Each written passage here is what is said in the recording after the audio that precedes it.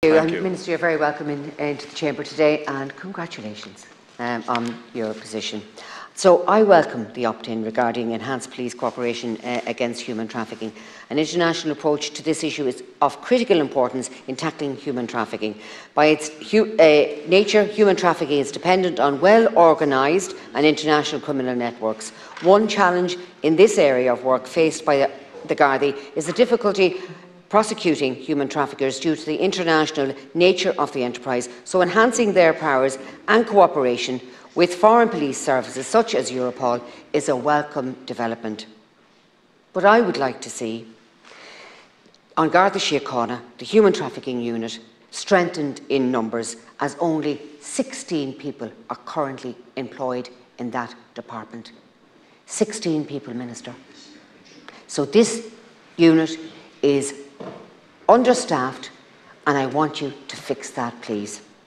Currently, on a national level, the Criminal Law Bill 2023 is in the Dáil and proposes key reforms that will benefit An Garda Síochána in their work policing human trafficking and exploitation.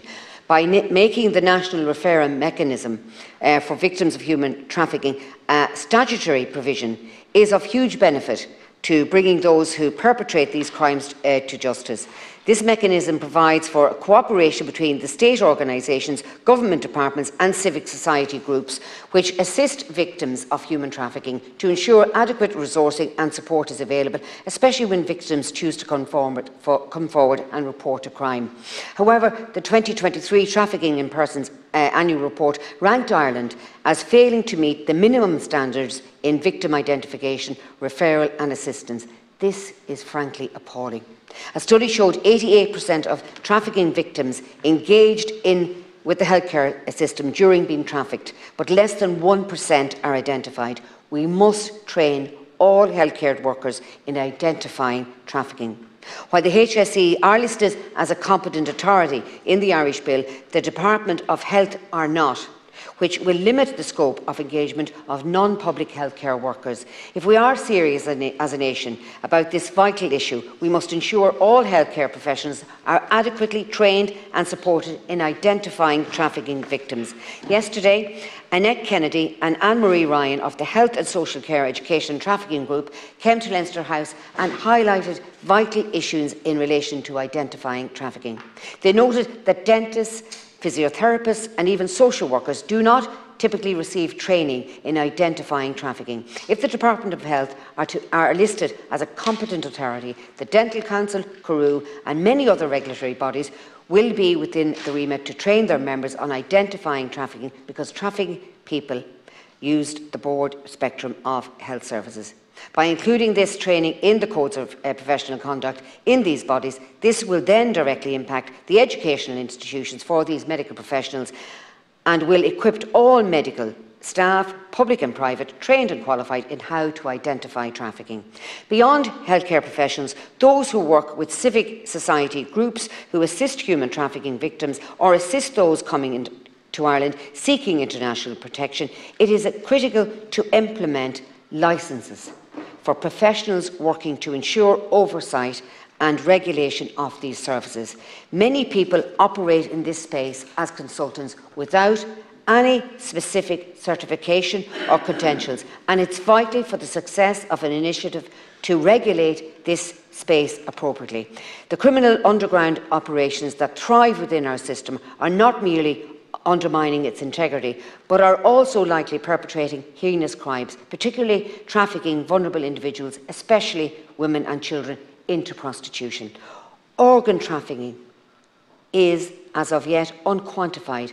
I think we had one case last year of it, and it is a growing international problem, particularly in countries like Afghanistan, which has a high number of international refugees worldwide.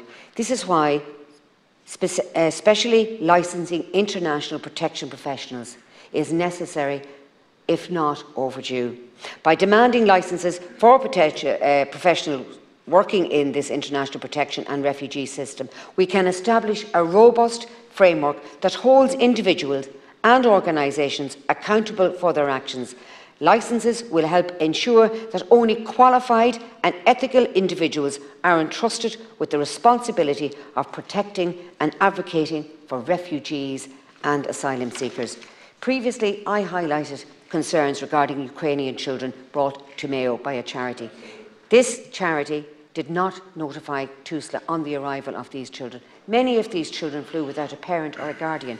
Under the law as it stands, notification to TUSLA might be sufficient to comply with the current laws, but is that really enough? When it comes to people crossing our borders, especially children, we need to ensure the high standard of protection of all involved. The national referral mechanism should perhaps include children by default as a way of ensuring children fleeing war get the particular support that they need, and that they are also tracked in a system should there be of any risk that they have been trafficked. By clearly setting out guidelines and expectations through licensing requirements, we can instil trust and confidence in the system, reassuring both the public and those seeking safety and support. By training our healthcare professionals, we can aim to meet the highest standards in identifying and assisting victims of the crime. I welcome the EU and national laws on this matter. Thank you. Thank you, Senator. Thank you, and thank you for your patience, Senator Jerry Harkin, Senator. You